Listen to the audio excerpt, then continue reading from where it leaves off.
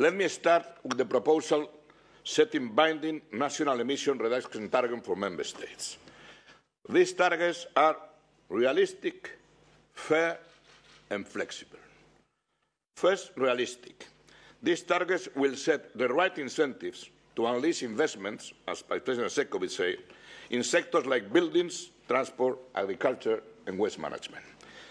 These sectors need to cut emissions by 30% compared to 2005 as part of the contribution to the overall European Union target of minus 40% by 2030 compared to 1990. The proposal is fair because all Member States will have targets. They range between 0 and minus 40%. And as with the 2020 targets, the 2030 targets will be based on relative GDP per capita of each Member State. And this ensures fairness because it means that higher income Member States take on higher targets than those with a lower income. But an approach based only on GDP per capita would mean that some higher income Member States will have relatively high costs for reaching their targets. And to address this, the level of the targets for individual Member States in the higher income group are further adapted among themselves to take into account cost effectiveness.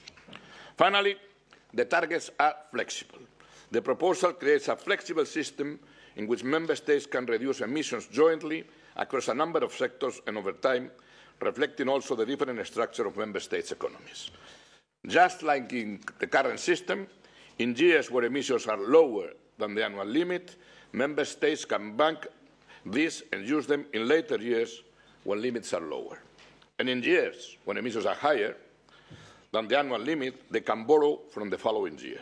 And this gives Member States the flexibility to deal with annual fluctuations in emissions due to weather or economic conditions. Also, Member States can buy and sell allocations from and to other Member States. And this is important to ensure cost effectiveness as it allows Member States to access emission reductions where they are the cheapest, and the revenue can be used to invest in modernization. Transport plays an important central role in our economy, and connectivity is really vital for Europe to remain competitive and, of course, to ensure the growth of its economy. But there is an additional challenge. The demand for transport continues to increase.